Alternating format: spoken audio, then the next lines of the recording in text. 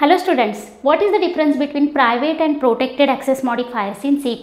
Private and protected, these are access modifiers in C++. Those decides the accessibility of members of a class.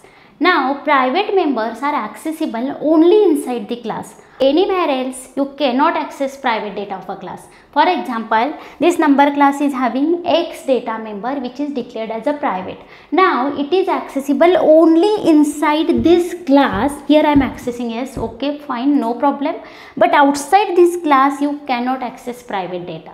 Now, protected members are accessible inside this class as well as its derived class, but not outside that. Means what?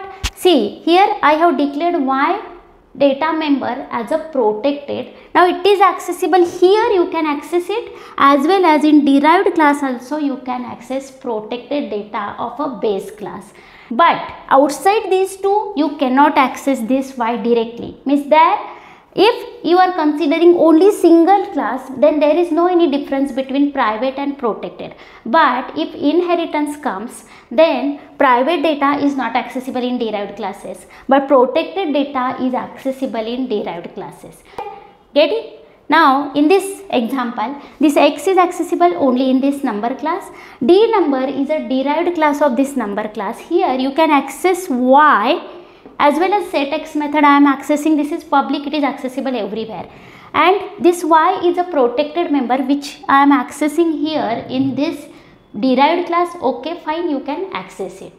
But this X you cannot access here. Means what? See, private data is accessible only inside the class and protected members of a class are accessible inside a class and its derived classes. Getting? To learn more, subscribe to our channel. Thank you.